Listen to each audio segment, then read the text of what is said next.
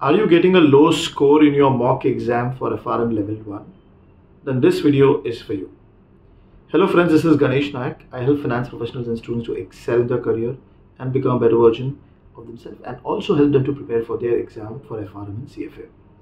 Now, what my observation has been historically that people who have cleared in this November exam also, I've seen, and when I was talking to them, I realized that most of them, they were not getting that much high scores in their mock exams. They were between 50 to 60. Some of them were above 65, but majority of them were between 50 and 55, 57. So if you're getting that much amount of score or a low score in your mock papers, then primarily you can still clear the exam. You don't need 70, you don't need 80 scores in your exam.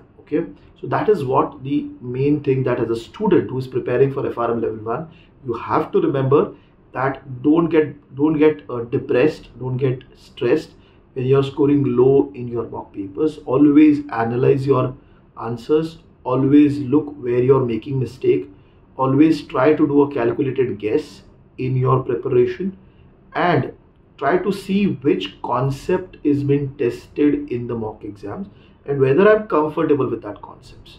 So when you do the analysis, you have to focus on these things. That will help you to clear the exam for your FRM Level 1. This has been my understanding when I'm talking to students, how they are preparing while taking interviews. These are the common themes that I come to know. Low score in your exam is not a problem, mock exam. Focus on improving on your mistake and you can still clear the exam.